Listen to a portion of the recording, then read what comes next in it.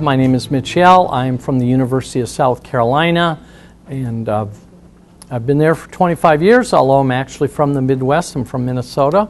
What I do is I'm a professor at the University of South Carolina. My area is special education. My interest is been special education law, and as I was doing a session yesterday, and someone said, I can't remember exactly how they put it, and he said, boy, you're really a nerd when it comes to this stuff, aren't you? And I said, yeah, I'm proud of it too. I really like talking about law, but probably more so than most people, but I find it fascinating. And what I'm going to talk about today is Section 504 of the Rehabilitation Act. And I think it's a real important law. We have to pay attention to it. So what I'm going to talk about today about what 504 is and what it isn't, and although it's kind of hard to get a grasp on, people seem to have a little difficulty understanding it. I think if there's one key concept you get out of this law, there's one key concept if you understand this law perfectly. So we'll talk about that, talk a little bit about the requirements of the law, especially with respect to providing FAPE, because free appropriate public education is also a requirement of Section 504, just as it is for IDEA, although it's a little bit different. And I'll also talk about things like who is protected under this law and things of that nature. And there's some hot issues we have nowadays. Right now we're seeing a lot of cases and hearings, because 504 you can have hearings on bullying and students, 504 students. That's a big issue. Another one is sports participation. So there's a lot of interesting issues regarding 504 that are the gist of hearings and things like that. So we'll talk about that. But first, what I want to do is talk about what 504 is, and then again what it isn't. Because I believe if you understand what it is, it's easier to understand all the requirements of the law. And first off, Section 504 has actually predated the Individuals with Disabilities Education Act, which was passed in 1975. This law was passed in 1973. So it's been with us longer than 504. I mean, longer than IDEA, but has not really kind of taken off and grabbed attention until the 90s, even though it had been around for a long time. What it is really a brief but very powerful civil rights law.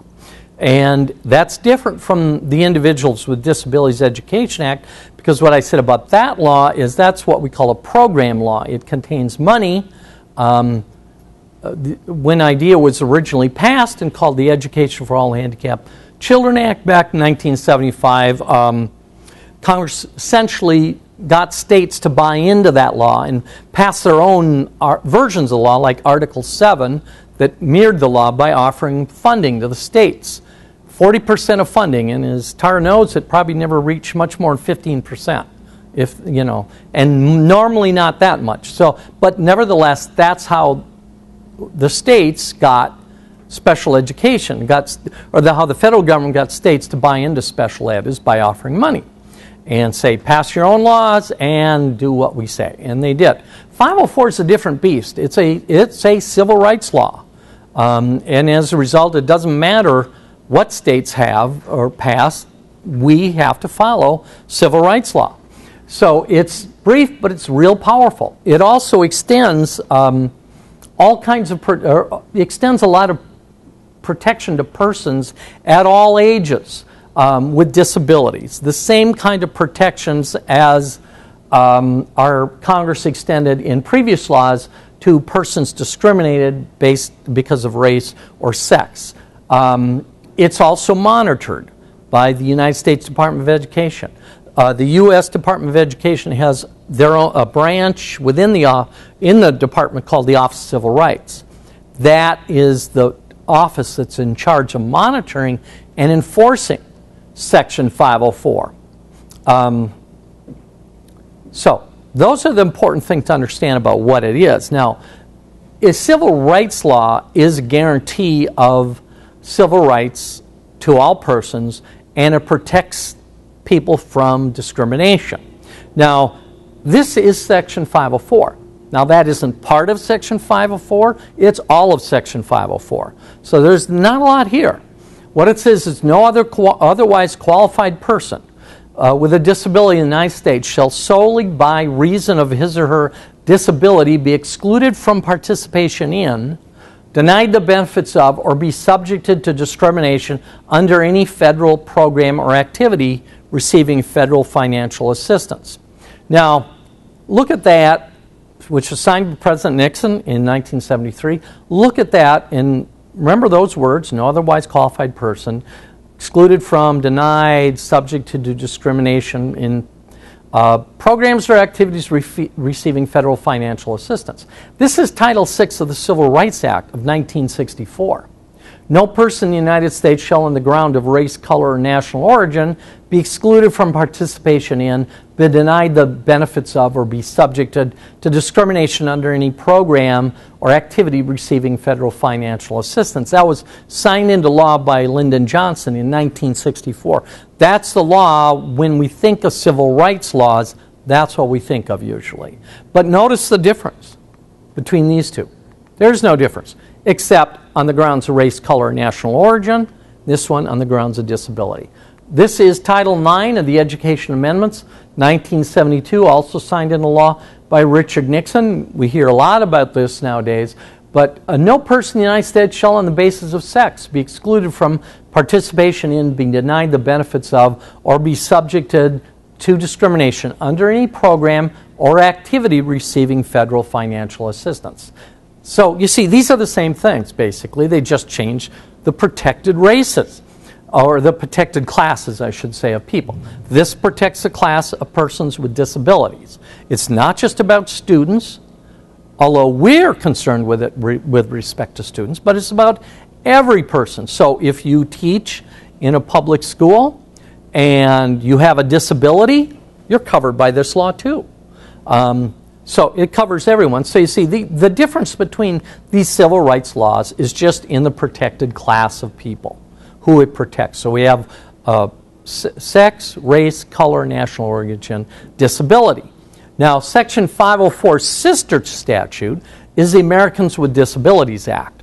Now, if you look at that, it's a little bit different in its language, but it says no covered entity shall discriminate against a qualified individual on the basis of disability in regard to job application procedures, hiring, advancement, or discharge of employees, employee compensation, job training, and other terms, conditions, and privileges of employment, signed by President Bush, the first President Bush in 1980. This is called the sister statute because it protects persons with disabilities. These people persons with disabilities are protected in any agency receiving federal financial assistance, like public schools, public colleges, private colleges, any entity that receives any type of financial assistance. So if you have a child, if there are students going to a private university on Pell Grants, or they're receiving federal funding through grants, even though it's a private university like Vanderbilt or whatever, it's also covered under 504. And ADA, or Americans with Disabilities Act, just extends this outwards to agencies that don't necessarily have federal financial funding, like government agencies, for instance, are covered under this. And this is mostly with respect to hiring and jobs. So oftentimes counselors will work with students who have a disability and talk about Americans with Disabilities Act and tell them about that, because that will protect them against discrimination in the employment world if they're in a private setting or a covered entity. So this also applies to schools, but it doesn't add anything really to 504. So the law we're really concerned with is 504. But know this, that the ADA also applies, especially Title II, and that can apply to private preschools as well. Now, what it isn't is a special ed law. Section 504 is about prohibiting discrimination. It's not about giving funding. It's not about special ed students. It is, in essence, it would be more accurate to say it's a general education law, because it's about all students with disabilities, whether or not they're covered under the IDEA. It also includes, like I said, adults, Also, this law, actually, like the idea, doesn't guarantee results. What it does is guarantee equal opportunities. And it is not optional. This is not something folks have a choice in. They have to honor this law. It's a civil rights law. It applies to every organization receiving federal financial funding, which, of course, public schools do. So public schools are covered. Public-private schools are covered, but private schools, private preschools are also covered, but that's by the ADA. And all secondary schools are covered.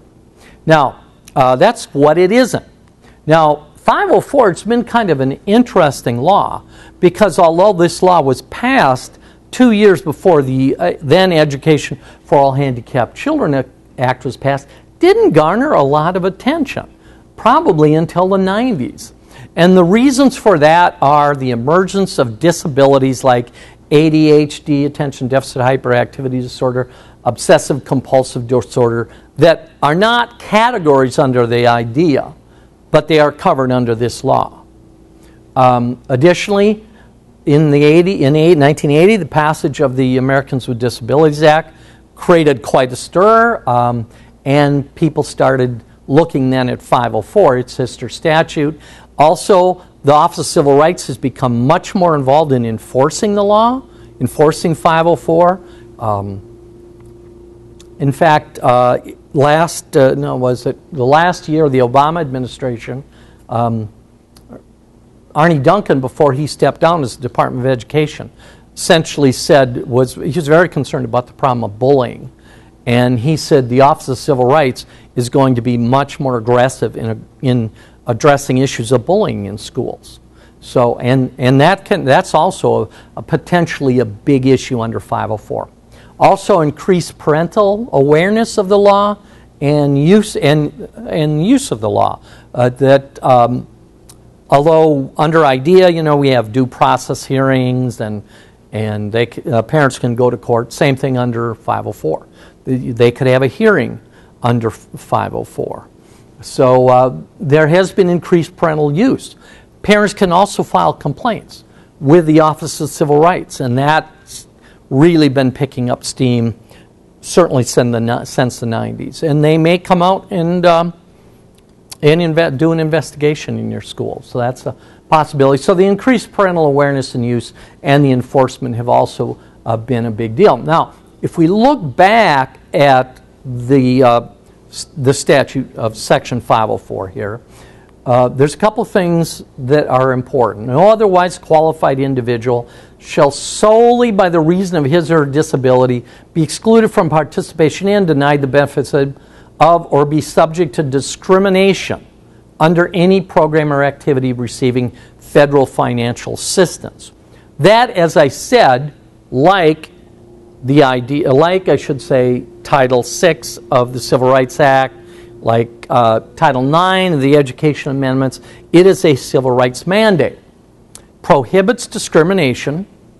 The responsibility not to discriminate applies to all school personnel, teachers, special administrators, principals, cafeteria workers, counselors, bus drivers, all have the responsibility not to discriminate. But the primary responsibility falls on district and school-level administrators and general education teachers. Now, I think the key to really understanding this law is to understand what it prohibits, and that is discrimination. Now, school personnel may not discriminate against students with disabilities. That includes, like I said, everyone. Other students can discriminate against other students with disabilities. Administrators, teachers, parents, staff, anybody can discriminate. And that exists anytime a student is excluded or treated differently or in an inferior manner because of his or her disability. Now, people think of discrimination as a bad thing, and people often ascribe evil motives to discrimination or bad motives to discrimination. In fact, under 504, discrimination is usually not because of bad motives. It's or purposeful actions that arise from some animus or bad feelings. It's defined in terms of specific actions that are prohibited, and often or not, more often than not, what you see when you look at OCR, Office of Civil Rights, I'll just call it OCR rulings, is that usually nobody means to discriminate, but they do. They just don't understand the requirements of the law, and because of that they discriminate, which essentially means we deny comparable opportunities to youngsters with disabilities. Now, in the last session we did, I explained the case of Doe v. Withers, and just to make a long story short, it was a social studies teacher who failed to honor parts of the IEP because, as he said, my class is a level playing field. Everybody is treated the same. Well, the whole idea behind Section 504 is people with disabilities, the protected class of people with disabilities, the protected class of different races, national origin, sex, don't necessarily have a level playing field. Think of this in terms of persons with disabilities. Our students are not on a level playing field, and the idea of Section 504 is to level the playing field by providing comparable opportunities for them.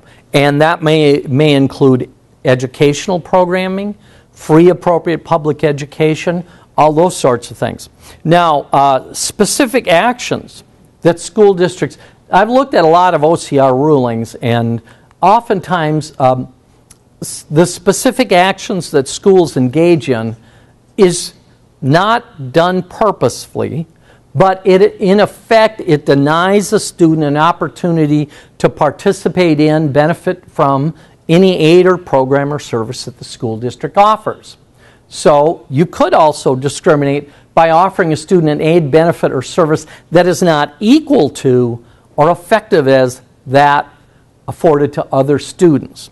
So, for example, the whole issue of FAPE, free appropriate public education, under Section 504 is because of their disability, they're not on a level playing field. So what we have to do is level the playing field through our provisions of providing a free and appropriate public education. So it's all about making certain kids have comparable opportunities.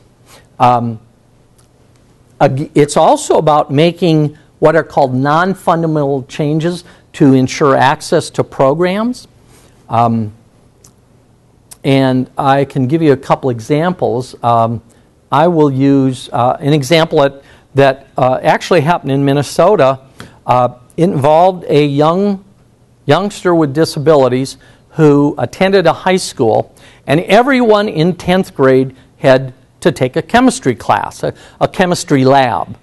And we had this particular school, which is an old high school in Minneapolis, had a chemistry lab on the 3rd floor. And it was a very well-equipped chemistry lab. Unfortunately, the school was so old that it had no elevators, it had no ways for persons in wheelchairs to get up to the 3rd floor, literally, unless someone would carry them up. They were sued. They were brought to a hearing. Actually, it was a complaint under 504 in this particular case because they had a lab that was not accessible to youngsters with disabilities. They had to figure out how to make it accessible, but the building was so old that it really wasn't practical to put in an elevator. So that would have been a fundamental change because it was an old building, not subject to 504, so they didn't have to make that type of change. But nevertheless, they had to make a change that would allow youngsters with disabilities to access a chemistry lab. What this particular school did is they built a lab on the 1st floor for youngsters with disabilities who could not access, and there weren't many. There were 2 or 3 students that couldn't, so they made them a special lab on the 1st floor. But unfortunately, the lab on the 3rd floor, well-equipped, Bunsen burners, I mean, it had everything. The 1st floor lab had 2 Bunsen burners, and that was it. So it was not a comparable facility. So again, They had to level the playing field, but they did not do that.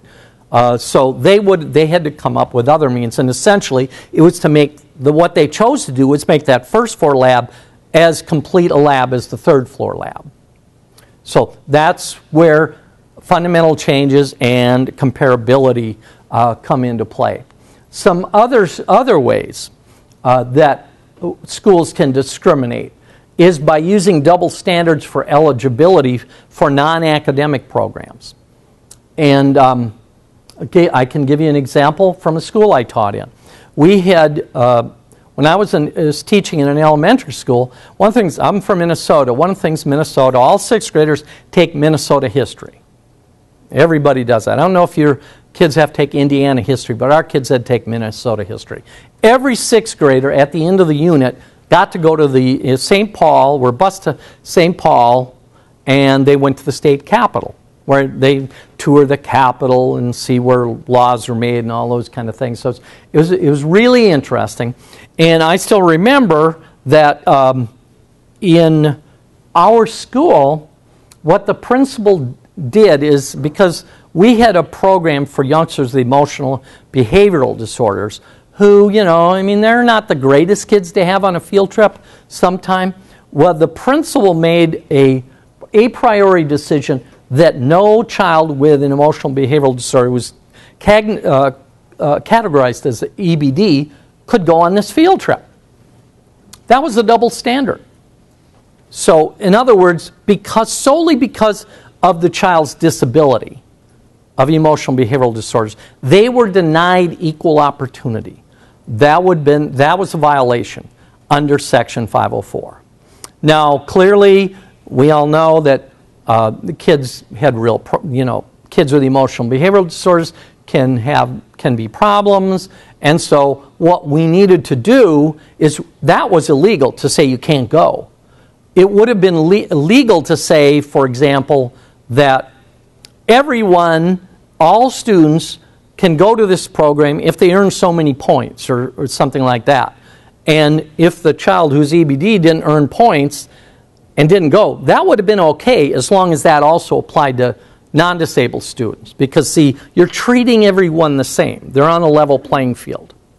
But because they didn't do that, this principal is treating youngsters with disabilities in a discriminatory manner. He didn't mean to do it, but he did discriminate against the students who had emotional behavioral disorders.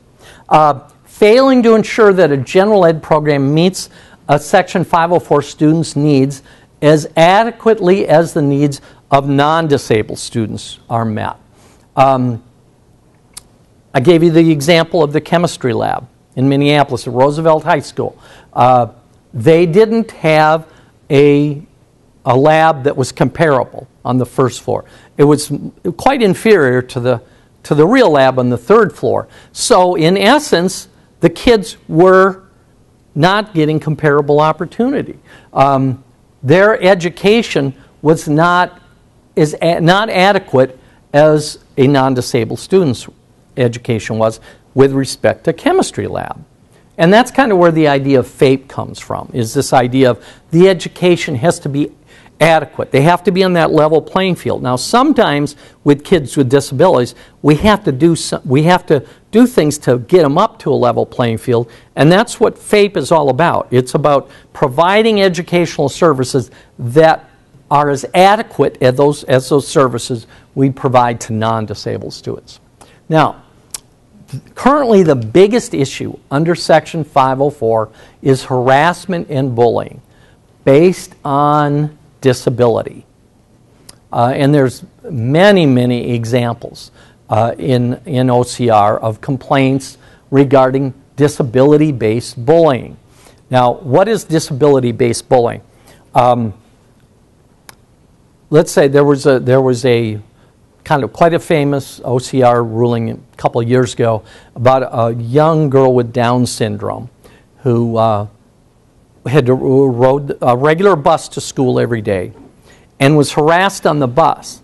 And they would call her retard and a lot of other names that were not very appropriate, but they were bullying her based on her disability. They were bullying her because she had a disability.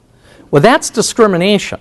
I mean, and it's hard, what we as educators have to do in a case like that, when we see that occurring, is we have to investigate and we have to do something about it. Now, that doing something about it may involve things like disciplining the bullier, counseling for the students who are bullying, and taking any actions to make certain it doesn't happen again. And if we don't do that, that's where we can be discriminating. And there are a number of cases in which that have gone to the courts in which parents have held that school districts knew about disability-based bullying but didn't do anything about it. And in a number of those cases, school districts have gotten clobbered by OCR or been investigated and told what they have to do because that was considered to be discriminatory. So bullying is a big issue now too. That's probably the biggest amount of cases and hearings we see under 504 has to do with bullying occurring based on a child's disability. Now the school has to do something about it. It's when school districts don't do anything about it, don't follow up, don't investigate, don't take any actions, that's when they may be guilty of discrimination. So that's a real big issue now. Also, students who are covered there are more students covered under 504 than are covered under the IDEA. And what I'm going to talk about now are the regulations. As I said, 504 is only a paragraph. There's not much there. But the Department of what happens when a law is passed, and this happened when the IDEA was passed, it happens when the Education or the No Child Left Behind, now the Every Student Succeeds Act was passed, is Congress delegates a certain amount of their power, in essence, to an administrative agency to do what's called promulgating regulations or writing regulations that help us as educators understand how to implement the law. And what I'm going to be talking about now are the regulations that were drawn up by the Office of Civil Rights in the Department of Education regarding who is covered under this law. And as you'll see, when we think about the law that most of us are quite acquainted with, which is the IDEA, who does that cover? Well, that covers kids having one of 13 disability categories and who, because of that having that disability, require special ed. But this is quite different. This is who is covered under this law. Any otherwise qualified person who has a physical or mental impairment that substantially limits one or more major life activities, has a record of such impairment, or is regarded as having such an impairment. The first thing to notice there is the otherwise qualified. What does that mean? Well, for purposes of education, it doesn't mean much. It doesn't mean much at all because as applied to elementary schools and secondary schools, a qualified person just means the child's of school age. That's it. Now, it can mean quite a bit when we talk about other aspects of education, like engage or being involved in sporting activities. Then that takes on a different meaning. But just for purposes of education, it just means any child between the ages of whatever the state, whatever ages the state provides public schooling for, is covered under this law.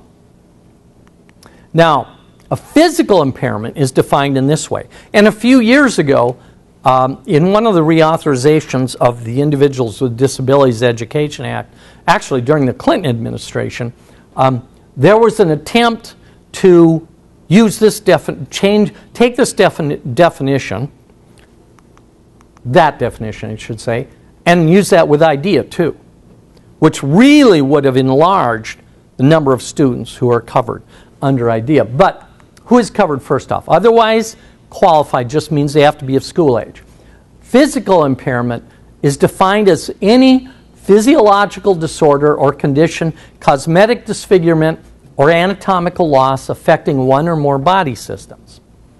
And then the regulations for both Section 504 and the ADA provide a whole list of different types of physical impairments, such as epilepsy, AIDS, HIV, allergies, arthritis, heart disease, Tourette's syndrome, cerebral palsy, visual impairment, broken limbs, cancer, diabetes, hemophilia, episodic conditions, and conditions in remission. That's just a list that OCR provided in the regulations as examples. That's not an exhaustive list, but that's included. So you can see there's a lot of folks, kids in that list who would not probably be under IDEA because they're not in one of the 13 disability categories. Now, some could be, but others, it's less likely. But nevertheless, any of these physiological disorders or others can qualify under I-504. Now, the second part is physical or mental impairment. Now, a mental impairment is any mental or psychological disorder such as intellectual disability, organic brain disorder, emotional or mental illness, and specific learning disability. And this is the list of non-exhaustive lists of examples. ADD, ADHD, which of course is not a category under IDEA. They certainly can be served, but is not a category by itself, although a number of organizations over the years have tried desperately to get that category added to IDEA and have not been successful yet. But ADHD kids are clearly covered under 504. Reading disability, depression, eating disorder, behavior disorder, past drug or alcohol addiction, obsessive compulsive disorder. Now, these are just examples. Quite literally, is anybody here familiar? I've seen I know you have, Tara, the Diagnostic and Statistical Manual of the APA. Quite literally, every disorder in that category could qualify for 504. So you see what it does is it throws out quite a broad net. Now, let me go back for a second. So it can be a lot of kids that are not necessarily served under IDEA. Now, the last important thing is for a child to have a disability under 504, they have to have that be otherwise qualified, which is of school age. They have to have a mental or physical impairment, such as those we've talked about. Additionally, that impairment has to affect a major life activity, or I should say one or more major life activities. Well, so what are they? The major life activities are an important thing. Remember, IDEA requires that for a child to be determined to be eligible as a child with a disability, they have to fit into one of those 13 disability categories. And they have to need special ed. In other words, their educational performance is such, because of their disability, they need special education-related services. It's somewhat the same with Section 504, but it's that broad mental or physical disability, but that physical disability or mental disability or impairment also has to affect a major, one or more major life activities. Now, but look at the list of major life activities. Learning, which is what we usually consider in schools, is one such major life activity. But there's also breathing, walking, talking, seeing, hearing, concentrating. That's a major life activity. So let's say we have a child with ADHD who's clearly covered under mental physical impairment, but they're doing just fine in school. Learning is not impacted, but is concentrating? Is their ability to concentrate impacted? All these other areas, they're all major life activities. So that again is a very broad definition, because remember what IDEA says, they must need special ed. This just says one or more major life activity is impacted because of it. Now, the substantially limit essentially means it must be an important limitation of a major life activity. Now, OCR, and actually that's the organization, or those are the folks in the U.S. Department of Education who monitor compliance with Section 504. There's also a department of, they're called the Office of Rehabilitative Service and Special Ed Services, or Office of Special Ed and Rehabilitative Services, called OCR, that monitors compliance with the IDEA. Now, both organizations frequently do things called issuing guidance. If you go on to, you Googled OCEPT guidance letters, the first hit will be on different guidance letters issued year by year by the office of, by OSERS. You can do the same thing for OCR. And what these guidance letters or memorandum do is they give guidance to school district officials, in this case, and administrators, on how OCR interprets this law is to be followed. OCR, in a memorandum, which was actually called a Dear Colleague letter, because they address these letters Dear Colleague often. In an OCR memorandum, substantial was interpreted to mean an important and material limitation, and that it must be made on an individual basis. And it's not an easy task, but it's critical to deciding eligibility. And actually, this was a letter. If you want to write a letter to OCR and ask a question, you can. And it likely may wind up being published. And that letter from a superintendent named McKeithen in 1994 was published, where he said, what does that mean to be substantially limited? And they just said, well, it means an important limitation, which doesn't really define it that well, but that's what it means. And we as educators have to make that decision in determining if a child is eligible for services under 504. And the best way to do that is compare kids to non-disabled kids and say, is that limit pretty substantial? Is it really quite different from general ed kids or non-disabled kids? Now, so if we go back, there it is, no otherwise qualified individual with a disability, not a big deal because that means school age, solely by reason of his or her disability, be excluded from, denied benefits of, subject to discrimination under any program or activity receiving federal financial assistance. Now, there are actually three parts of this definition. If you recall when I said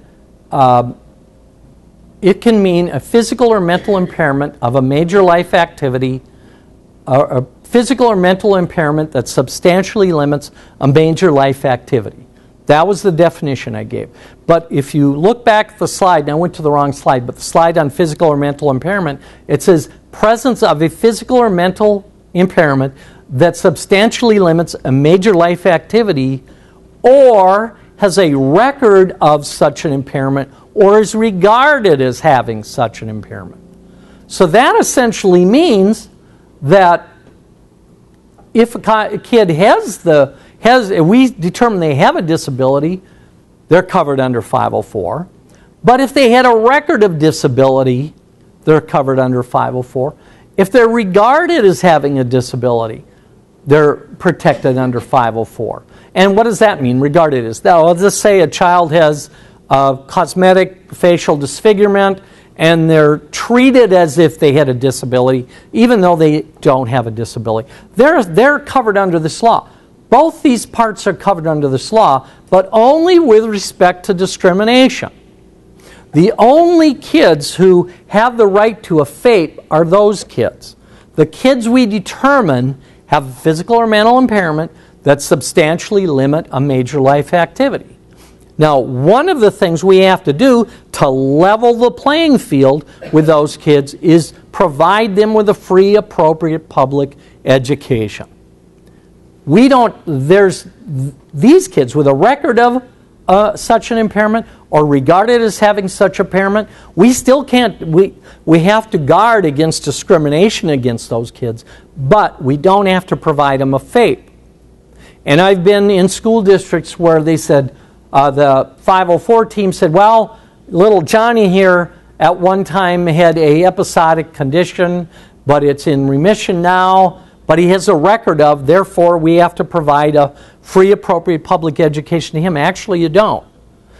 Only discrimination applies to the second two. The first part is where we have to provide a FAPE. So if we think in terms of who all is covered by this law, we see that it's a lot more than just students. So it includes employees. If you have a disability and you're working in a school district, you're protected by this law. You're also protected by ADA. Parents of students with disabilities are protected if they have a disability. Let's say that parents who are deaf or hard of hearing want to take part in the school's PTA, and they go to activities and they have speakers, but because they're deaf, they're unable to hear, or they're unable to take advantage of the speaker. So it's up to the school to do whatever they can do to ensure that they're not discriminated against, which would be something like maybe providing a sign language interpreter. That would be an example of how 504 would affect parents. Facilities have to be accessible. We'll talk more about that in a little while. And extracurricular activities are also covered. That's been a huge bone of contention with OCR, and they probably issued 4 or 5 guidance letters about what does that mean. Kids with disabilities have to be involved in extracurricular activities, including after-school sports.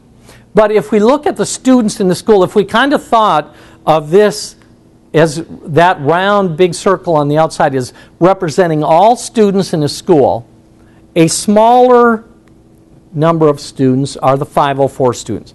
These are the kids with physical or mental impairments that substantially limit a major life activity. And then within that group, there are students in special education who are covered under the Individuals with Disabilities Education Act. Essentially what this means is virtually all, 100% of the time, students who have an IEP in special ed are duly covered by Section 504. So in other words, your students with an IEP in your resource rooms or self-contained classes are also covered by Section 504. So they're doubly covered. Now, that is meaningful in a way, it's not meaningful in another way. If you have an IEP for a student, and you're honoring the IEP, you're implementing it as written, you are meeting 504. Because the requirements of IDEA are there's a lot more requirements for writing an IEP and ensuring that a student with disabilities under IDEA receives a FAPE. If you do that, you're pretty much automatically meeting 504. It's for those other students that are not covered under IDEA that they're the ones that schools usually run afoul of Section 504 when they don't provide them services that, in essence, level the playing field for them. So we're going to be talking mostly about them, but remember that IDEA students are doubly covered, but when I talk about determining eligibility under 504, developing a FAPE under 504, that doesn't also, just because kids are doubly covered, that doesn't mean we have to have an IEP and a 504 plan for every kid. You don't, because the IEP meets the requirements of 504. That doesn't mean we have to determine they're eligible under both laws, because if they're eligible under IDEA, they're also eligible under 504. But what 504 adds to IDEA is a non-discrimination. So we still can't, even if they're IDEA students, we can't discriminate against them. That's what's added in 504. And I'll explain that more as we go along. Now, the first thing we have to understand is eligibility. Like the Individuals with Disabilities Education Act, we also have to determine if a child is eligible for services under Section 504. They're always protected against discrimination under 504. But we also have to determine if they're eligible for services and this protection against discrimination. A student must be determined, in other words. We have a task where we have to determine if a child with a disability, not covered under the IDEA, has a mental or physical impairment that substantially limits one or more major life activities. We have to determine if a child is eligible for services under Section 504. Now, you see why a child with an IEP is automatically covered under this law is we're saying our kids fit one of 13 disability categories, right? And because of that, they need special ed services. Well, clearly in that case, they have a physical or mental impairment, and clearly it limits major life activity because they need special ed services. So you see, IDEA kids are automatically 504 kids too, but it doesn't add anything to really doesn't add anything to what we have to do. Now, let's talk a little more about eligibility. And OCR has issued a number of rulings, guidance letters on eligibility. And no child is automatically covered under this law. Students, you know, a lot of people say students who are referred to special ed, but they don't meet special ed requirements, are they automatically 504 students? No, not necessarily. You still have to make that determination. Do they have a mental or physical impairment that substantially limits a major life activity? Now, how about mitigating measures? Let's say you have a child with epilepsy, and clearly they have a physical or mental impairment that limits a major life activity, but what if they're taking medication that alleviates or controls their epilepsy? Do they still have a disability? Or how about a kid with ADHD who's taking Concerta, and because of that Concerta he is just great?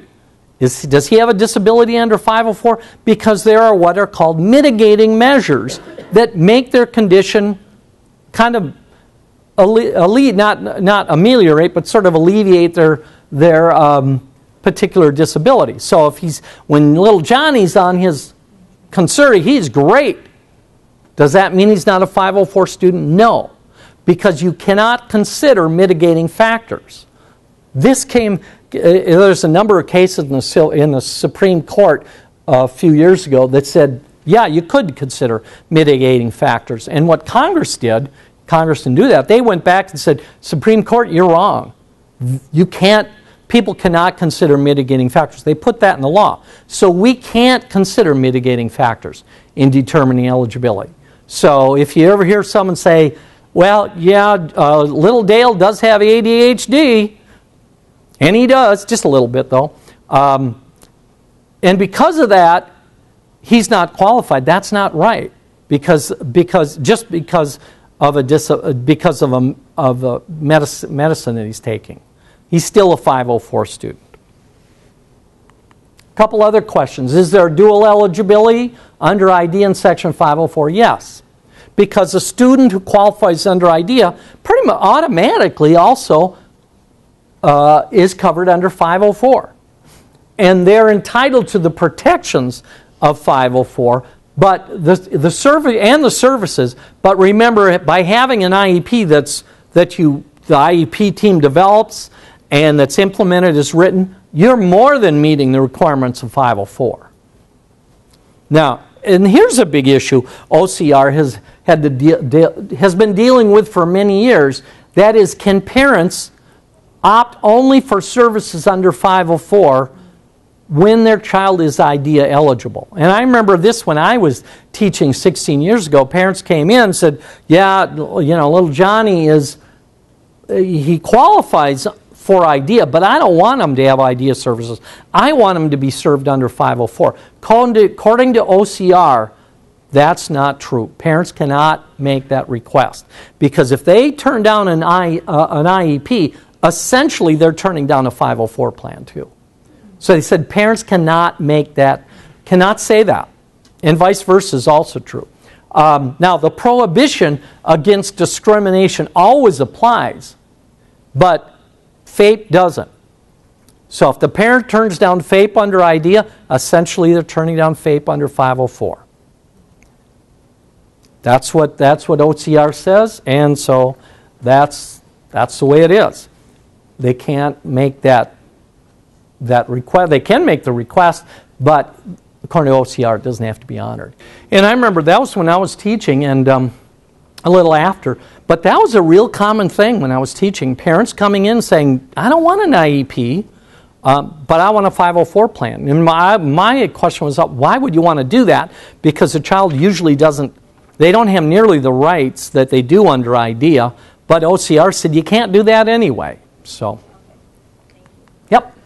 Now, we talked about this already, but what are the prongs having a record of such an impairment or regarded as having such an impairment mean?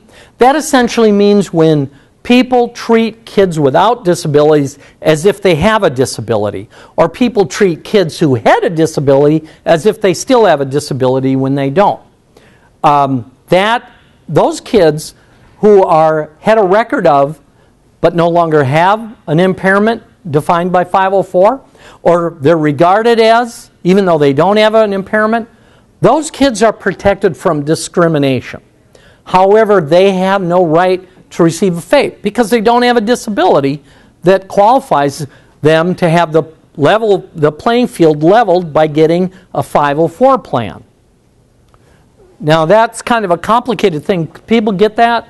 No, can you say that again? Okay. The law says, if we went back and looked at the definition by OCR, it says that an otherwise qualified individual who has a physical or mental impairment that substantially limits a major life activity or had a record of such impairment or is regarded as having such impairment, said could all qualify under 504. Well, that's true, but if they've had a record of but no longer have such an impairment, or they're just regarded as having impairment and don't have one at all, they're protected from discrimination. You can't discriminate against them, but they're not entitled to a 504 plan because they don't have right now they don't have a disability. Does that kind of, I mean, it's kind of a difficult thing, I think, to get your head around. Okay, we're going to have the break at 2:15. Okay, what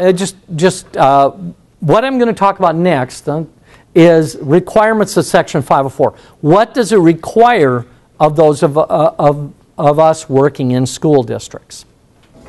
What I want to talk about now is Section 504 requirements, and talk mostly about probably the free appropriate public education part, or FAPE, but there's also some other requirements that 504 has that are very much like IDEA. One of them is child fine. That, under IDEA, all school districts have an affirmative duty to locate children with disabilities who may qualify for special ed. And if they have a suspicion that they do have a disability and need special ed services, based on this child fine, they have to do an evaluation. 504 has a child fine obligation for school districts too, where they have to conduct an annual effort to identify and locate kids with disabilities that reside in the district's jurisdiction. And then if they find kids and they believe they may qualify for 504 service, they have to conduct an evaluation. And we'll talk more about the evaluation in a little while. LEA personnel or parents may initiate a referral for 504, but also school districts do screening, public awareness activities, referrals, and that nature. But the essential message is they have an affirmative duty to find kids with disabilities. The interesting thing, by the way, here is colleges and universities and technical schools. Once a child is out of high school, 504 still applies, but they can't go looking for kids with disabilities. So universities say, our university, we cannot, by law, look for kids with disabilities. They have to find us.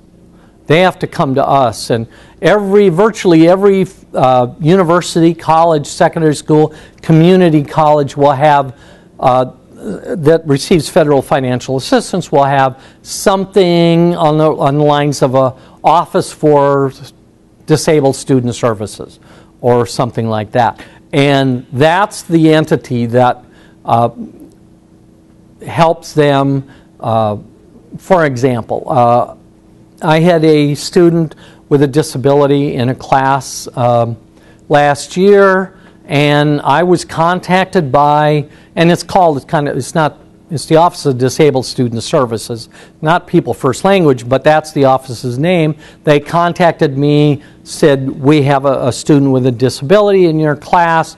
These are the modifications they requested that I do, and they said, for one of the modifications this student has is time and a half on their tests because he had ADHD. And so I would send the student to the office for testing and give them the test beforehand, and they'd test the student, and give them an hour. Where my tests were an hour long, they'd give them an hour and a half. So, but they have to identify themselves. So if you have a child with a disability who's going into a post-secondary school, they have to advocate for themselves. They have to ask for the services. They have to identify themselves. And that Office of Disability Services also has to determine eligibility, although it's a little different than it is for those of us in public schools. What they can do is a lot of times people will bring in 504 plans they've had in high school or IEPs they've had in high school. An Office of Disabled Student Services could say, well, that's not enough, we need more. That would be fine if they do that. But for us, we have to identify them. Now, in terms of the evaluation, OCR has concluded that prior parental consent is needed to conduct an evaluation. So if your child find activities, you've determined a child has a disability and maybe qualify under 504, you have to do an evaluation. Now neither the law nor the regulations say anything about parental consent, but OCR has said you have to do that in their guidance letters. So the best thing, if you're doing a 504 evaluation, contact the parents and get their permission. Also, students must be individually evaluated before they can be classified as having a 504 disability or physical or mental impairment. And the eligibility process is somewhat similar as the IDEA process. I mean, we have to have tests. We have to use multiple tests. We can't just use one test. The tests have to be validated. They have to reflect the student's aptitude or achievement, not merely the presence of a disability.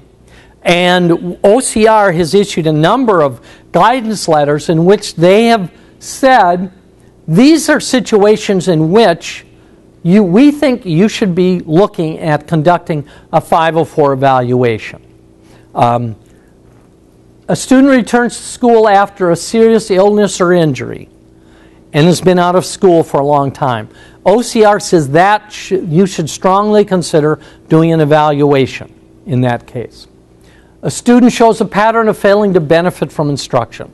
In other words, you have a child who's failing class after class, they're not benefiting, yet they don't qualify under IDEA. OCR says you should look at doing a 504 evaluation. Student exhibits signs of a chronic health condition. Some other areas, they said you have a child who's been suspended long-term or expulsion is being considered. You may want to consider should a 504 evaluation be conducted. And we'll talk about discipline with 504 kids. That's also an interesting area. Student is referred for IDEA evaluation, but the team decides evaluation is not warranted. OCR says that's maybe a good time to consider it. They don't say you have to do it, but they say that's a good time to consider it. You have a child was referred to the multidisciplinary team. They said, well, this child doesn't look like they qualify. That may be a time to look at 504 evaluation. Or a student is evaluated by the district and doesn't qualify after the evaluation. So that one is you've decided not to do an evaluation in the first place. This one is you've done an evaluation, the child doesn't qualify. OCR considers those both instances where you may want to do a 504 evaluation. Student is at risk or shows potential of dropping out. A student has frequent or excessive absences for medical reasons or any time you suspect a disability. Those others were kind of specific situations. Now, in terms of the evaluation, the requirements for a 504 evaluation are pretty much the same as for an ID evaluation. They're not quite as, there's not as many requirements, but it has to be conducted by a group of qualified professionals. It has to be based on information from a variety of sources. And you know, in IDEA, we have the multidisciplinary team. We have to collect a variety of, use a variety of sources in determining our evaluation, or in conducting our evaluation. Same thing with 504. We must document and consider all available pertinent information. Could be information from teachers, maybe if the school has an RTI system, data from the RTI system. Use tests or procedures tailored to access specific areas of need, and these tests should be validated for their specific purpose, and evaluation is needed when there's a significant change in placement and every 3 years. Evaluation doesn't require parental participation, reevaluation where it does with IDEA. Now, there's certain, OCR has answered a number of questions in the last few years regarding evaluation, and one of them is there's no formula or scale that measures what a substantial limitation is. Because remember, the 504 says they have to have a substantial limitation of a major life, one or more major life activities. There's no guidance to what a substantial limitation is. So essentially that's up to the team. On an individualized basis, you have to decide if their limitation is substantial enough to be called a major limitation. Also, can a medical diagnosis suffice as an evaluation? No. And I've heard this a lot, and OCR's had a lot of questions about this. What if a parent comes in with a medical diagnosis that says they have ADHD? Are they automatically qualified? OCR says no. This is not a medical diagnosis. They say, oh, 504 is the educational diagnosis. So you have to be answering, as educators, do they have a physical or mental impairment that substantially limits a major life activity? Now, clearly, your medical diagnosis is going to be part of your decision, but it's not the only, it has to be considered, but your decision is more wide-ranging than that. And I think those questions came from, like I said, people coming in with prescriptions that said, child is ADHD and should have a 504 plan. I mean, I've seen prescriptions like that from medical doctors. Julie Weatherly talks about one time being at a 504 meeting and seeing a parent brought in this diagnosis from her doctor and said, little Johnny has ADHD and should have a 5 or a 4 plan.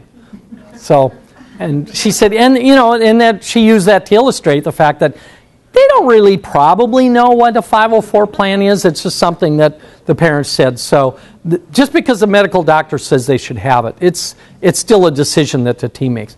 A couple more questions that OCR has answered. Does a medical diagnosis automatically mean a student is qualified under 504, which I already talked about? No. The impairment must cause a substantial limitation of a major life activity. So if a medical diagnosis says the child has attention deficit hyperactivity disorder, well, that's probably a pretty good piece of evidence you're going to be considering, but you also have to consider, does the impairment, and use other instruments to determine that, does it cause a substantial limitation of a major life activity? Must an outside evaluation be considered? Yes, just like with IDEA.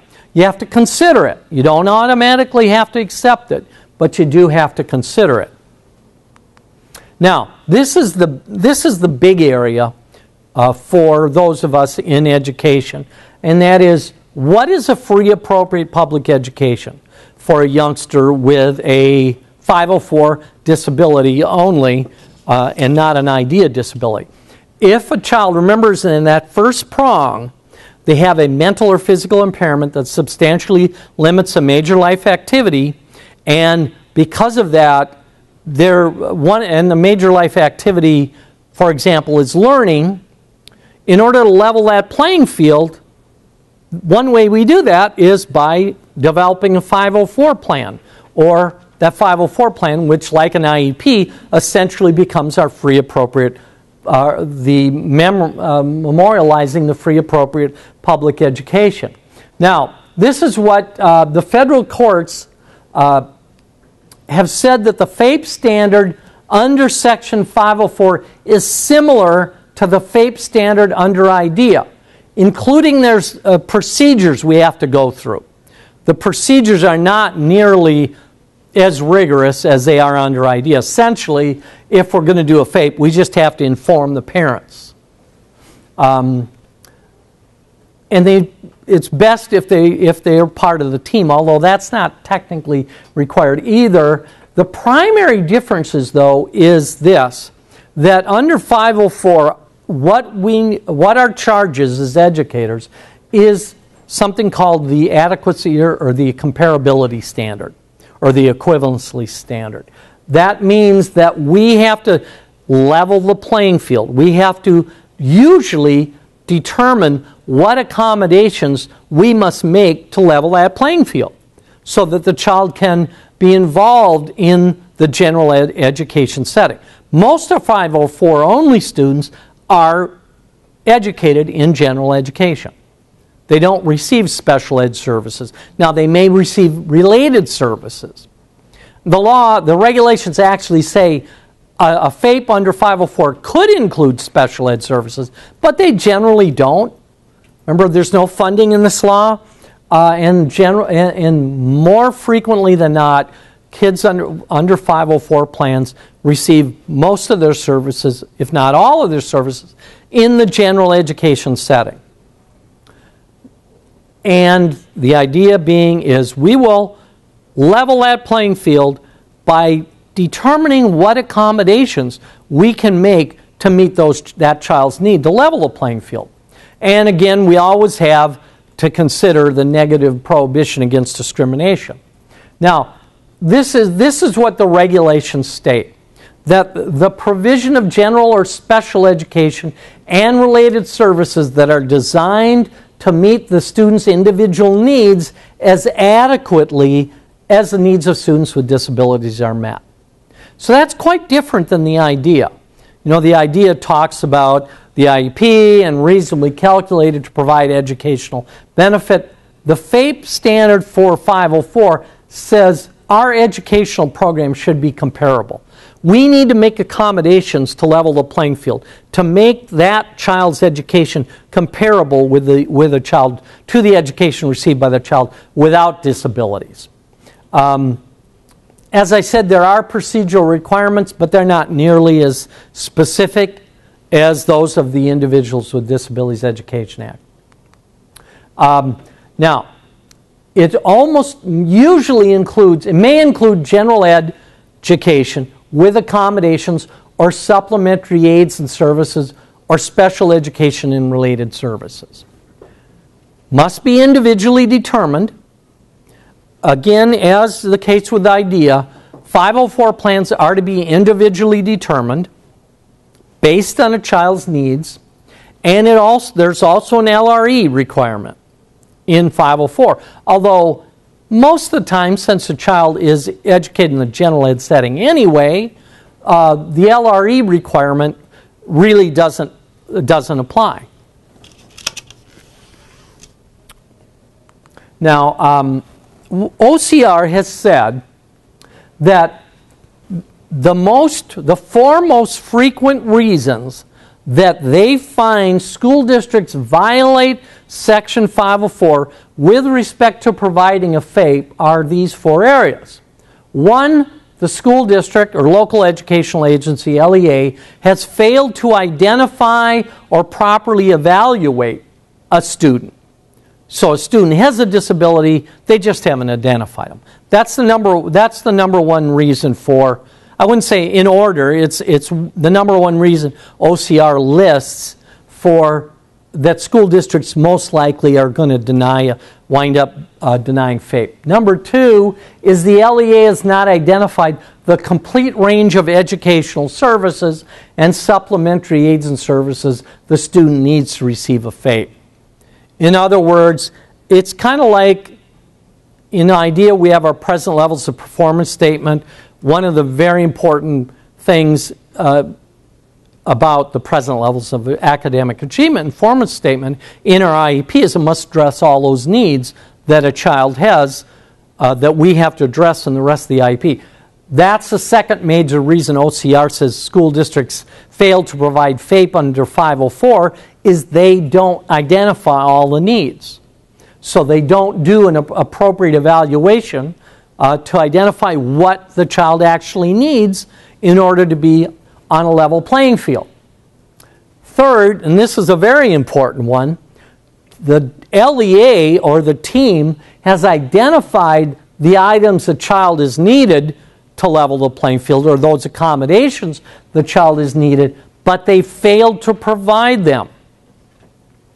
In the last session we were talking about the kind of a new area of FAPE where parents are going to do process hearings saying that a school district failed to provide FAPE, and it wasn't because their IEPs weren't adequate or they didn't provide benefit, but it was because they didn't implement the IEP as written.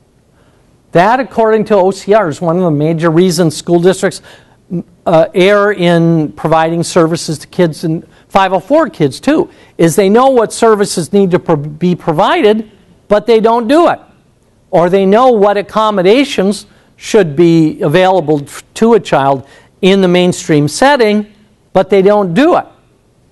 So for example, what we talked about the Doe v. Withers case, that would have been a violation of 504 too, because the social studies teacher knew about the requirement of reading tests to the child, but he didn't do it. That's a violation of 504 too. Now that's not what that suit was about, that lawsuit was about, but it could have been. And probably the school would have found to have failed to provide a FAPE, even if the child was a 504 student. Also, a fourth reason OCR says that school districts fail to provide FAPE is because they develop generic 504 plans. Not based on the unique needs of a child, but just a team looks at a book that has accommodations and they just say, well, that sounds good, and they just grab a bunch of accommodations and put them in, not considering the individual needs of the child. That's the fourth major reason OCR says schools violate IDEA. That's one of the reasons I always look a little askance on lists of accommodations, because not that they're bad in themselves, but it's not good if teachers or 504 teams just uniformly say, well, yeah, we'll just take all those and put them down here, because they have to be individually determined. So those are the four major ways that school districts violate FAPE. Failing to identify in the first place, not identifying all their needs, not identifying their needs and providing and saying these are the services a child needs, but then failing to provide them, or just instead of considering a student's individual needs, developing a generic 504 plan. Now, let me give you some examples from OCR cases. An example of a FAPE violation would be failing to provide adequate staff training. Many OCR rulings have talked about staff not understanding what their responsibilities under 504 were. And that's the school district problem. If they don't adequately train their staff to understand when they get a 504 plan, it's like an IEP. You have to honor that. And you have to make certain those are implemented. So adequate staff training. Equipment's another thing. You know, I gave the example of the high school in Minneapolis that had the lab upstairs, chemistry lab, good, one downstairs for kids with mobility impairments, not very good at all.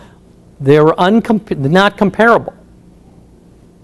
equipment. It was not I should say comparable facilities, and so it was a violation of 504. And equipment was bad too. Failing to educate the 504 student in the LRE, that's usually, as I said, not going to be a problem because most of your 504 students tend to be educated in general education only. Failing to provide related services, and reasons like, oh, they were unavailable, too expensive. It's just like as if we have a 504 plan with related services, which we could have. Say you had a child and you provided counseling services one day a week for 20 minutes on anger control or something like that, and you didn't provide it. That could be under IDEA, that would be a real problem. That's also a problem under 504. Or if you have some particular type, you decide the child needs some particular type of assistive technology, and you write that in the 504 plan, but you don't provide it. That's an example of related services. Failing to carry out agreed upon recommendations to address behavior of a student, and this could actually apply to any area. So if it's agreed upon in the 504 plan, it may as well be like being in an IEP. It has to be honored. Failing to provide students with disabilities with properly trained teachers. There have been a number of OCR rulings regarding training of teachers because teachers not being prepared to work with students with disabilities because they're often general ed teachers. They have 504 students and they don't really understand the nature of the disability. And then, oh, by the way, in failing to carry out provisions of an IEP, that can also, for an IEP, child in special ed with an IEP, if you fail to carry out the provisions of the IEP, well, that's a violation of FAPE under IDEA. It's also a 504 violation. Because remember, they're doubly covered. Our IDEA students are doubly covered. And so that would be a 504 violation also. Failing to give a student with disabilities the services listed in their 504 plan, failing to provide the full amount of services called for in the IEP or 504 plan, shortening the school day without considering the needs of the student. Shortened school days with 504 students, there have been rulings where OCR has said that's a denial of FAPE. So just as it would be with a student with disabilities who was in special education. Now, the primary way that we ensure a FAPE for students, 504 students, is through our 504 plan, just as we would special ed kids through their IEP. So after a student has been determined to be eligible, a team of individuals develops and implements a Section 504 plan. Now, the plan, just like an IEP, is designed to meet the unique educational needs of the child. And there should be some sort of measurable criteria for determining success. Now, not to the extent of the IDEA, with the measurable annual goals and progress monitoring. 504 doesn't require that, but it does require that we do monitor a child's progress. This is not specific about how exactly we do that, but we do have to monitor progress. So criterion according to OCR should be measurable, and we should be measuring it in some way, but that's as far as they go with that. Also, LEAs should develop a 504 plan form and never use an IEP form. A lot of school districts sometimes do that, use IEP forms for 504 kids. OCR suggests don't do that because IEP forms are much, there's much more in a 504 or IEP than there is in a 504 plan. So OCR suggests IEPs not be used, that you develop a 504 plan. And if you do have a 504 plan, it should address things like this. There should be a section where it says, what is the nature of the student's disability and major life activities it limits? So that's essentially, it's sort of like your present level statement where you're saying, what is the impairment? What are the major life activities it functions? What's your basis for determining disabilities? You know, your different tests. And how does the child's disability affect that major life activity of learning or whatever it might be? Then you go on to the necessary accommodations. How are you going to accommodate that child's needs so you do level the playing field? And that includes, if the child has problem behavior, that you include a behavior plan. Although it doesn't say behavior intervention plans like IDEA says BIP, it just says have a plan to address behavior included in the 504 plan. There's also an LRE type requirement that you say where the child is placed, but that's normally the general ed setting, and that either committee members are listed or they sign it, or somehow we know who was involved in developing that plan. And IDEA, of course, is very specific about who has to develop an IEP. 504 and OCR are not nearly as specific about who needs to develop the 504 plan. Just going as far as saying it should be a team of qualified individuals. Now, here's a couple of other things about the plan. One of the interesting things about 504 is neither the law, the statute, or the regulations actually require a 504 plan. But OCR has said you should use one. It's a way of proving your programming for a child. So, you know, it wouldn't make any sense not to use one. So, although it's not actually in the law, it's a very good idea to use it. And if you have the accommodations, you want to make sure that your teachers are actually implementing them. So, just like with IDEA, ensure accommodations are implemented. So, whatever accommodations you include in the 504 plan, you want to ensure that all your teachers know what they have to do to carry out this plan. And I know I've been talking with Matt and everybody about the IEP at a glance, and the idea is kind of the same with 504. There should be some way to communicate to your general ed teachers what they need to be doing to accommodate the child. Because remember, that's one of the major reasons OCR said schools deny FAPE under 504 is those plans don't get implemented, or those accommodations don't get implemented. I had talked in the last session about a plan. We do the same thing in a number of our school districts with 504 only kids. We have a 504 plan, and this is not the plan itself, but when we have specific accommodations, that goes to the student's teacher, and they sign off on it so we know they understand what accommodations they need to make. So, for example, we might have accommodations. All tests will be read to the student by a peer professional or teacher. But whatever accommodations we make, we let the teachers read it, sign it, and date it. So everybody knows what they need to be doing. We want to make certain that all these accommodations are implemented.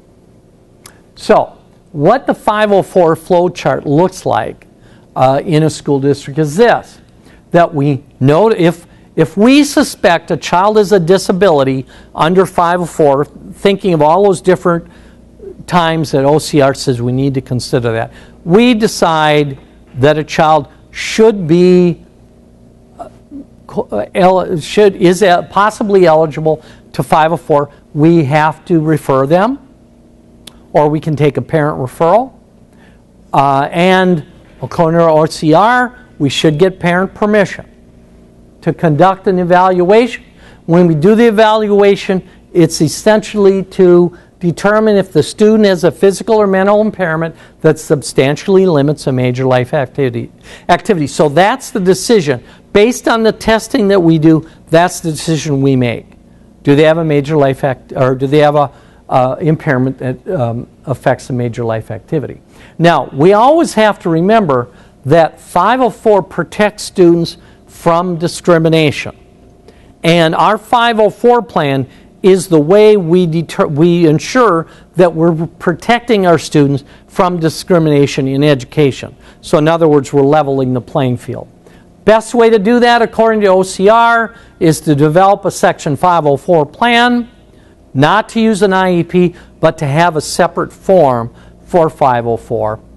And then make certain that we've developed a plan that we think levels the playing field, that allows the student to receive an education comparable to the education received by non-disabled students. So that's kind of our flow chart. Now, does anybody have any questions about that? So it kind of looks like IDEA, but there's not nearly the different procedural requirements. You know, it doesn't tell us who exactly has to be on the team. Now, a huge issue in 504 has to do with discipline of kids. Because you all know the problems of discipline with respect to IDEA. There are similar problems with respect to 504. In fact, under 504, you would do well to follow the same disciplinary procedures you use under the IDEA. And essentially what discipline says, this is true about discipline, that under 504, and actually under IDEA too, you can pretty much discipline kids with disabilities in the same way as you discipline non-disabled kids or non-disabled students. But there are some exceptions that we have to understand. First off, in terms of school-wide discipline plans, many schools will have school-wide discipline plans. That's generally a great idea, and students with disabilities are subject, either IDEA, special ed, or 504 only, they're subject to pretty much the same school disciplinary plan with a few exceptions. That is, when any disciplinary procedures deprive students of their special ed or 504 services. When procedures change educational placement, or when they interfere with the student's 504 plan. So anytime discipline interferes with an IEP or changes placement or interferes with a 504 plan, that is potentially illegal or a violation of either 504 or the IDEA. And the only two types of discipline that really go to that extent are long-term suspension and expulsion. That's, in terms of 504, that's pretty much the only prohibitions. You can't expel, you can't use long-term suspension, of course, unless you do a manifestation determination.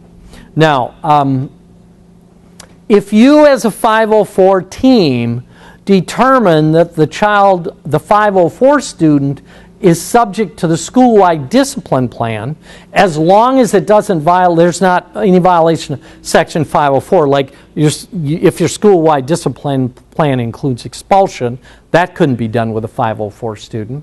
But you can use that school-wide discipline plan to affirm that the student is subject to those. So in other words, you could actually append a school-wide discipline plan to the 504 plan, if behavior is a concern, and just to affirm that the fact that the 504 student is subject to the same exact things as any student. And remember, if the 504 student is subject to the same disciplinary procedures as all students, you have no 504 problem, because they're all on the same playing field. They're all in the level playing field now. But the important thing is all students have to be subject to the same plan. Now, as I said, a huge problem with special ed is when suspensions are used and essentially change a child's placement because they're long-term suspended, or expulsion is used and it changes placement. That's a violation of IDEA. It's also a violation of 504. One of the best ways that school districts can get around the issues of suspension and expulsion is to use in-school discipline. Because school officials are least likely to make mistakes regarding expulsion and suspension if they use in-school discipline. and apply it evenly to all students, those with and without disabilities. That's the key to making certain that you're not violating 504, is all students are subject to the same plan. Now, if you use in-school discipline, such as an in-school suspension or timeout or detention, something like that, as long as it's used with everyone, it's okay. As long as it's not overly harsh or punitive, it can also be okay. And if it's not used excessively. If the child is not winding up spending more time in the in-school suspension than they are in the general ed setting, it's okay. So in-school suspension's a good way to avoid some of the problems of 504 suspensions, 504 violation if you suspend kids. In terms of short-term suspensions, exactly the same as 504. OCR has said basically the same thing as with IDEA. Unilateral suspensions or changes of placement for not more than 10 consecutive days are allowed. So, but the 10-day limit in terms of consecutive days is a bright line. You can't go over 10 consecutive days because that's a change in placement. And that violates IDEA, violates Section 504. Now, so suspensions of over 10 consecutive days, not allowed. Now, with the exception of if you do a manifestation determination. We'll talk about that in a second. Now, suspensions of more than 10 cumulative days in a school year could also be a change in placement. And after 10 cumulative days of suspension, educational services must be provided. Now, that's really for kids with IDEA. It's also for 504 kids, although the manifestation determination changes a lot of things. Although that's required for IDEA, required for 504, there's a difference in how that's conducted. Now, multiple short-term suspensions may be a problem. If you're using if a child is in school and then they're suspended, they're back in school, they're suspended, they're back in school, they're suspended. In other words, using these multiple short-term suspensions, that could also be a change in placement.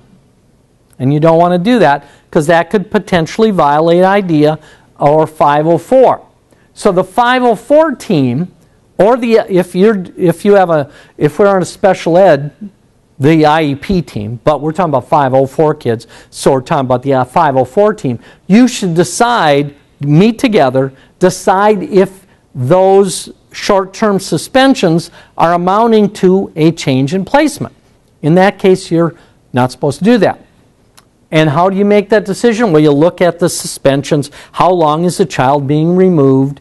Are they real close to each other? Are they for the same type of behavior? In that case, if you're suspending a kid over and over again, that could violate Section 504. You can use short-term suspensions, but just with like IDEA kids, keep track of them. Remember, 10 consecutive days, that's a bright line. Can't go beyond 10 consecutive days, but you could go, you can suspend, bring a child back in, or you can suspend for a short term, under 10 days, but just kind of be careful about them. They should only be used in emergencies.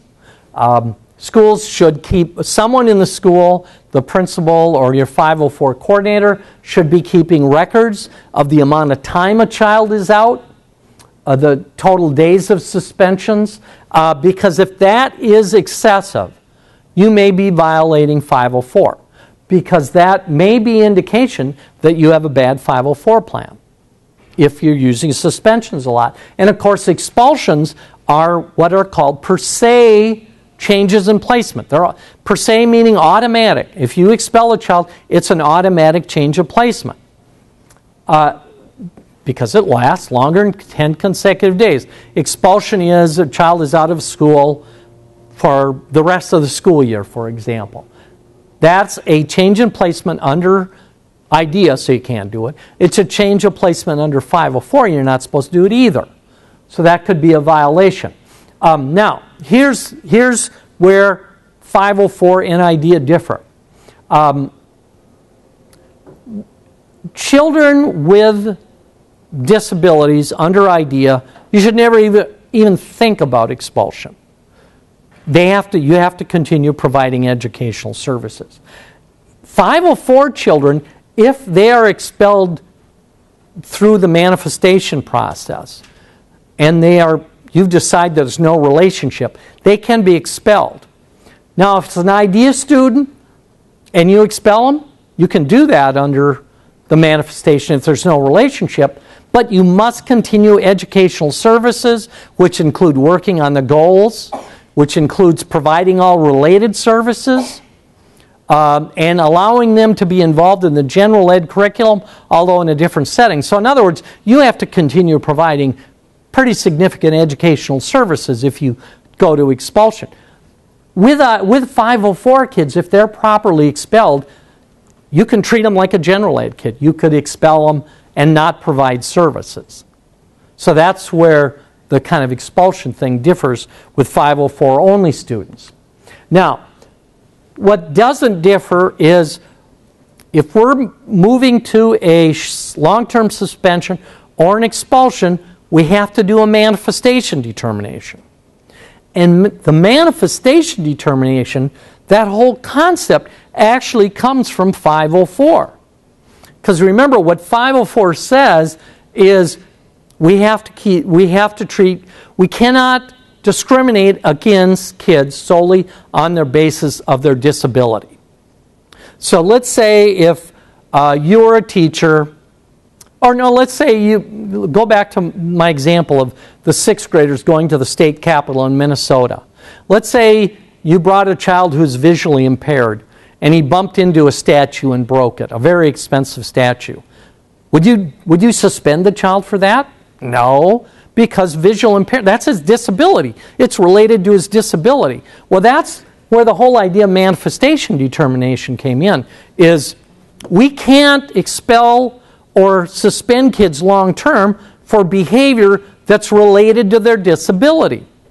What we have to do instead, if we're determined to use long-term suspension or even expulsion, we have to assemble a group of knowledgeable persons to conduct manifestation determination. That's essentially the 504 team. Collect your evaluation data, the data on the child's misbehavior, and based on that, you have to determine was the behavior in question related to the child's disability. If you decide there was a relationship between the disability and the misbehavior, you cannot use long-term suspension or expulsion under 504. Of course, you can't under IDEA either, but you can under 504. However, if you decide there's no relationship between the misconduct in question and the disability, you could use long-term suspension and expulsion. Now, if it's a child with disability, you have to continue to provide all educational services. If a child 504 child only, that is level then, and it's done with every child. I'm not the manifestation determination, but expulsion is used with every child. Then you could use it with a 504 child too. And you wouldn't have to provide the educational services. That's the big difference in terms of discipline. Now, in actually conducting the determination, it's the same thing. The team has to get together. We have to collect and review the relevant assessment data, including data regarding the actual misconduct in question. We have to look at the 504 plan, and we have to ask ourselves, or the team has to answer 2 questions. Was the conduct in question caused by or had a direct and substantial relationship to the child's disability? And 2, was the conduct in question the direct result of the school district's failure to implement the 504 plan? So in other words, if you determine there was a behavior plan in the 504 plan, there's behavior that wasn't addressed appropriately, that's an automatic relationship then. If the district didn't implement the 504 plan as written, that is an automatic manifestation. Now, but if the answer to the question is no, there wasn't a direct and substantial relationship, but I should have said, but yes, the 504 plan was implemented, then you can say there was no relationship. So that's the manifestation determination. It's really not an idea. I don't know why courts started applying this to IDEA, but they did. But it's really a 504 issue because you're talking about discrimination. If you discipline a kid for behavior that is caused by their disability, you're discriminating against a child. That's why we have to do the manifestation determination. Now, another issue that differs with respect to IDEA kids and 504 kids are FBAs and or functional behavioral assessments and behavior intervention plans. We know IDEA and Article 7 require those be done in certain situations. Neither the statute nor the regulations on 504 require FBAs or BIPs. However, we have to address the behavior in the IEP, but it doesn't say anything about a behavior intervention plan separate from the importance of addressing the behavior, in the 504 plan. And just because they're not mentioned doesn't mean it's not good practice to do FBAs and BIPs. It just means that 504 says nothing about that. Now, we talked earlier a little about alcohol and drug offenses. With or without a causal link, students whose misbehavior involves the use of alcohol or illegal drugs, and those are defined in the law as not cigarettes or things like that, but narcotics and drugs, those students may be disciplined for use or possession in the same way as non-disabled students are. So if a child is abusing drugs or alcohol, they're selling it on the school grounds, they are possessing it, then you can discipline 504 only students in the same way as you discipline students, whatever your procedure your district used for disciplining non-disabled students. That's not true of IDEA students because they have these additional rights and procedural safeguards. So in essence, what OCR has said, and though this is kind of a point of contention, is students who commit alcohol drug offenses are not protected under 504. No manifestation determination is needed. So if you expel general ed kids for drug offenses, you can expel 504 only kids for drug offenses. You can't do that with IDEA kids though. Some particular ways OCR has said that schools are likely to violate the disciplinary procedures of 504 are using disciplinary procedures with students with disabilities that are not used with non-disabled students. So then again, we don't have a level playing field.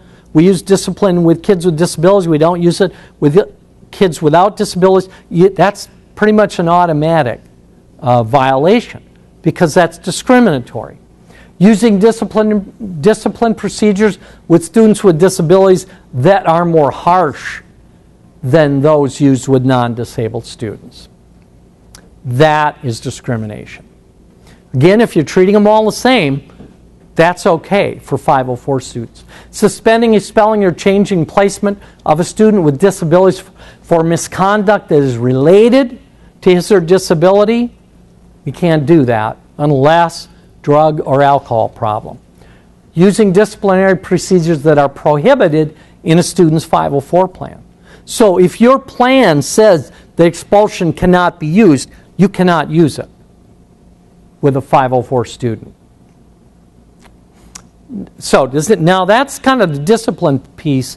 It's very similar to IDEA with respect to we can use the same school-wide disciplinary plan with all students, but in terms of suspension, we have that 10-day limit thing. That's true of 504. We have the manifestation determination. The only thing is, the big difference is, if a child is not, there's no relationship, you can suspend long-term or expel 504 only students without providing services. That is not true of special ed students. Does anybody have any questions about that? Okay, let's go on to another area that has really been big lately. We've seen a lot of OCR decisions on that, and that's the provision of non-academic services to youngsters with disabilities, because the law, remember, is about leveling the playing field. Students with disabilities must be provided with an equal opportunity to participate in non-academic services and extracurricular activities. That's true of IDEA kids too. They must have an equal opportunity to participate. Recreational athletics, counseling services, health services, special interest groups. Now, where the area of real dispute has come in is in sports participation. About 3 years ago, OCR issued an opinion in which they said no qualified student with a disability can be denied the opportunity to participate in physical education and athletic activities. Well, there's nothing wrong with that, but the way it was interpreted is people were saying that means kids with 504 have to be on, they have to have either be on school teams or have equivalent teams for students with disabilities. And there was a whole ruckus raised on that, and OCR put out a couple more memorandum on it. Essentially, they said that school districts, coaches cannot prejudge a student's participation in athletics. And what they meant by that is if you have after-school athletics, and it was taken, this was actually from an OCR case on a young woman who wanted to participate in track. And the young woman was profoundly deaf. And the state's high school athletic rules required that all track events be started with a starting pistol, with an auditory signal. Boom, they all go running. Well, this girl could not hear. And so what the school did is they didn't allow this child, the young woman, to participate in the sport, in track, because they allowed her to participate in training, but they wouldn't let her participate in the meets. And the parent filed a complaint with OCR, and OCR said, no, that child has to be allowed to participate, because you can make some very non-fundamental changes to track meets. What you could do, and this seems to make sense, is have an auditory signal and also a visual signal when a race starts. But the school said, but the state athletic commission doesn't allow that. And they said, the state athletic commission, they would be violating Section 504. They have to make those non-fundamental allowances for the child to be able to participate. And so OCR said, let her run track. Now, here was another thing that happened, is that because of that, people seem to get the mistaken impression that students with disabilities must be allowed to be on sports teams. And OCR said, no, they must be allowed to try out for sports teams. They must be allowed to participate. But there are certain skill sets that all kids have to meet, general ed kids, students with disabilities, in order to participate in sports. And so therefore, the only requirement of school districts is you allow students to participate in tryouts. If they don't have the skills to make it, that's not discrimination, because that is what's true of non-disabled kids. So, in other words, you don't have to ensure that kids with disabilities make the sports team. You just have to allow them to try out for it. But there are other problems that arise with athletics, and that has to do with schools prejudging kids, like I said, with a track thing. Although she clearly had the skills. She was a very skillful runner and did qualify, was one of the faster students in the school, but they just said she couldn't because the state athletic rules. But there have been situations where students were not allowed to participate. And I can think of one. A student was not allowed to, a young woman with Down syndrome, not allowed to try out for cheerleading. The school kind of prejudged. They said, well, she doesn't have the coordination. She can't make it. So they just didn't allow her to. OCR said, that's a violation. You have to allow them to try out. Again, if they don't have the skill set to make the team, that's okay.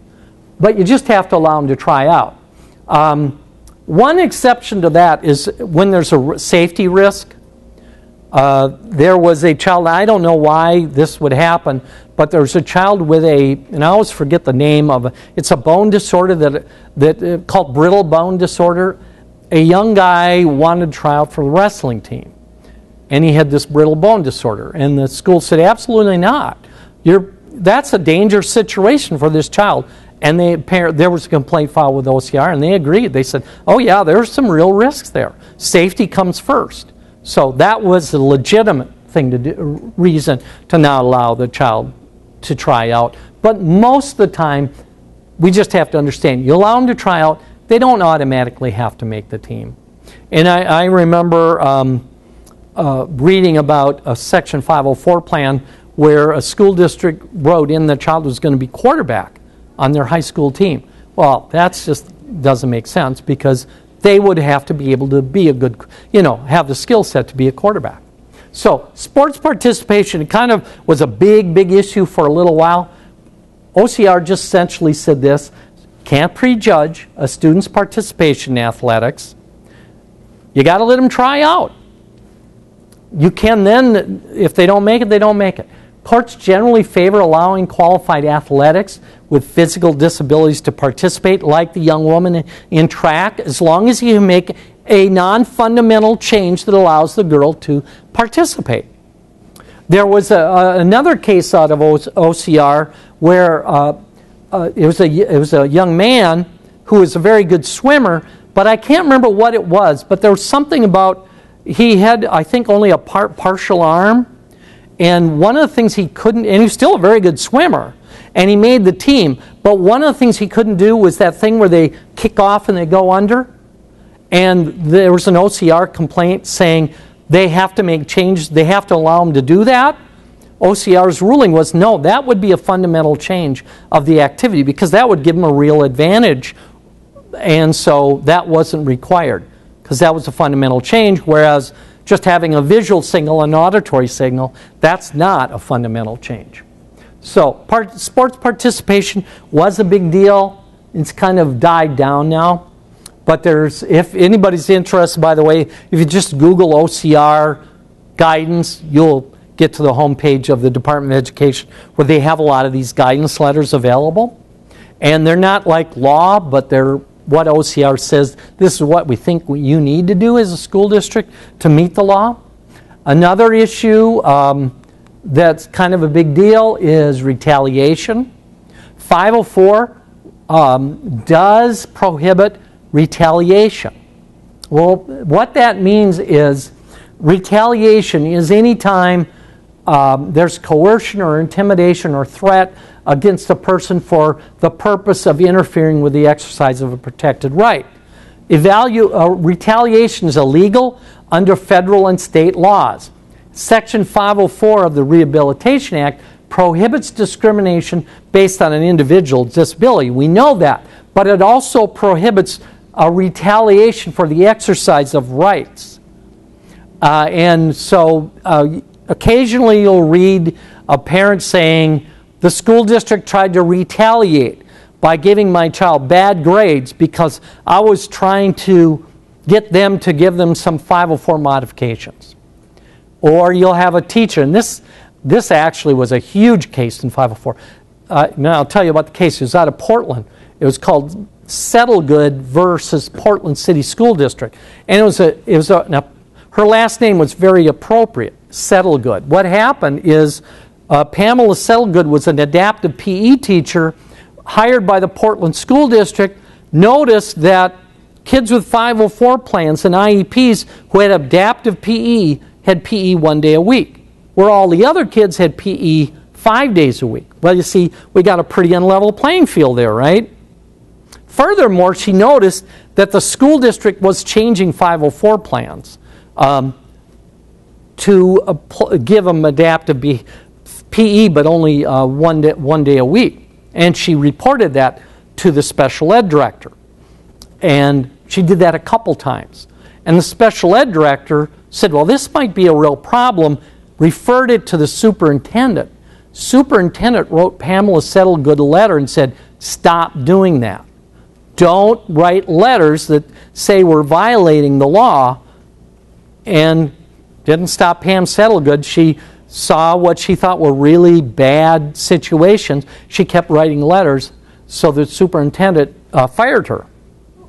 Not only did he fire her, but he talked to all his superintendent friends and essentially blackballed her from the Portland City School District. She couldn't get a job. She then sued under 504, and the thing about 504, unlike IDEA, there's punitive damages under 504, and any attorney, their eyes will light up when they hear punitive damages, because that's where the real money is.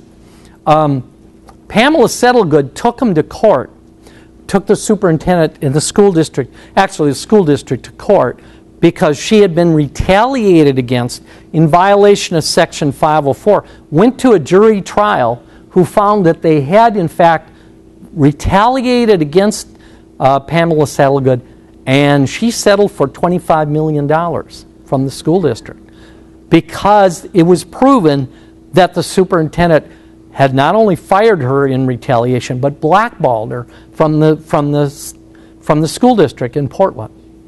$25 million. Now that not going to happen a lot, but that's just an example of how serious retaliation can be under Section 504. So as parents, as teachers, as special ed directors, as counselors, as school psychologists, if we see problems occurring that we believe are violating the law, we need to point those out to the people who can make changes and make certain that those problems go away, that they're dealt with appropriately. And that's the same thing with the bullying issue right now that I was talking about earlier today. The problems, school districts that have really had problems, and there have been some big settlements for bullying, is when a court or a judge or a hearing officer determines that the school district deliberately covered up something or didn't do something to stop the situation, but they knew about it. That's when problems occur. So if we see problems occurring, we essentially want to do something about it. If it's bullying, we want to investigate, we want to stop the bullying. If it's retaliation, we want to make certain that that doesn't happen. If there's a situation like Pamela Settlegood saw where all kids with disabilities were getting 1 hour a week of PE and everybody else was getting 5 hours a week, and you realize that's not a level playing field, you need to point that out. You need to do something or contact people that are in a position to solve or take care of that issue. Those are the big procedural responsibilities that I was going to talk about. But not that complicated. Just remember we have to have someone in charge in our school district. Thank you so much.